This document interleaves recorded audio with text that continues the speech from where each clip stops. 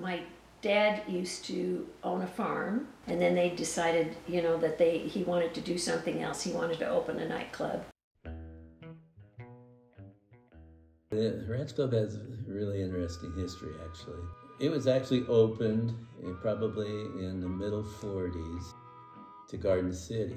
Right after that, they opened up gambling in Idaho, but it was on a city-by-city basis.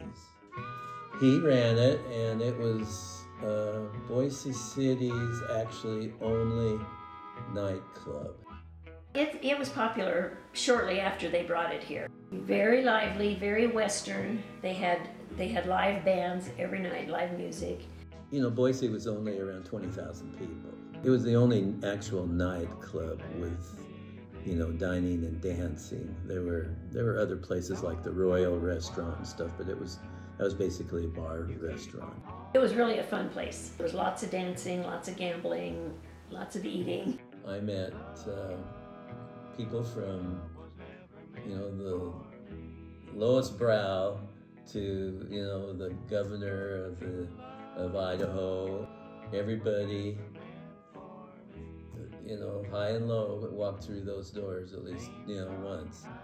And actually there was a movie that the Ranch Club was in, Bronco Billy. It was not the best movie he ever made, but it was, the Ranch Club's in it. It just shows the outside of it and them walking in and stuff. And then when they get in the inside, there was, you know, a barroom fight and stuff like that. But it was just kind of a movie that he made.